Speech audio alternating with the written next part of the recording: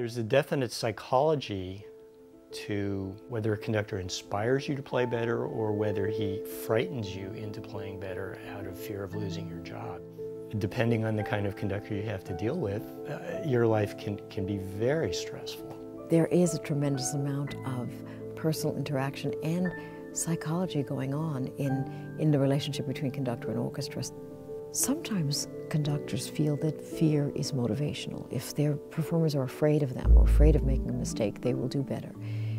I've never felt that way. I think that fear is debilitating.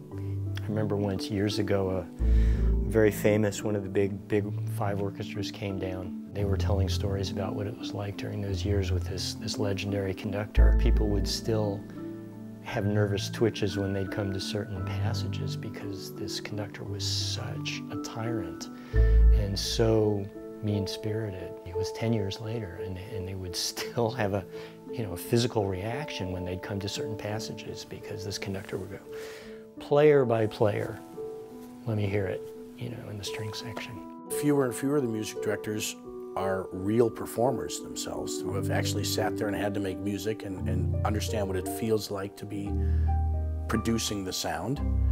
And so they're less tolerant with people who make mistakes.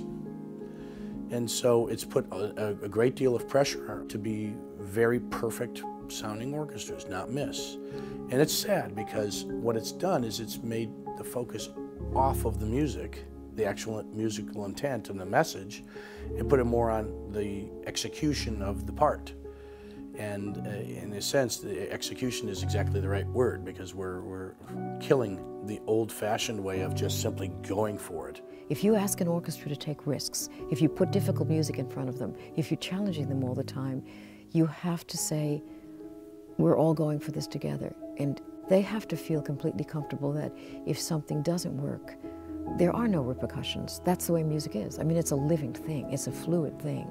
If it's a performance filled with energy, filled with commitment, filled with drama, filled with communication for the musicians, telling the audience, we love this music, we want you to love it too, that's a good performance.